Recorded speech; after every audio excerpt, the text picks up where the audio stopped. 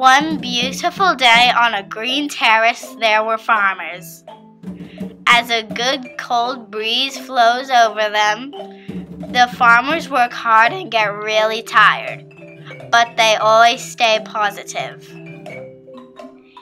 In the old days, the farmers grew rice once a year, but now they plant rice 3 times a year.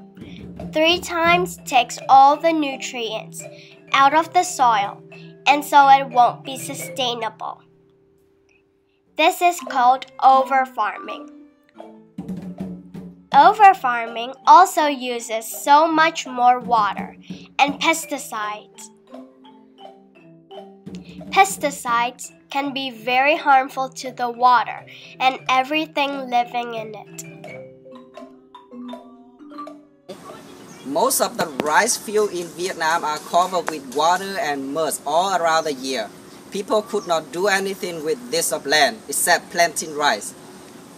Rice farming is sustainable in Vietnam because we have lots of farmers, we have good land, good weather for doing rice farming. These farmers are bending over and planting seedlings, getting them from the basket, which is very heavy. And they do this all day long in the sunny rice paddies, which is very hard. They water until the rice grows.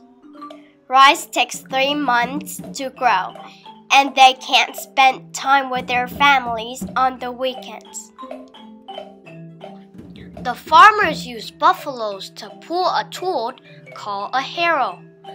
This moistens the rice so the rice can grow into good quality rice. Then more people will buy it or they eat it for food.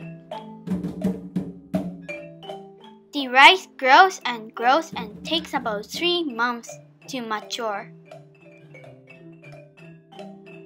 After the rice is grown, they will harvest and take it to sell in the market.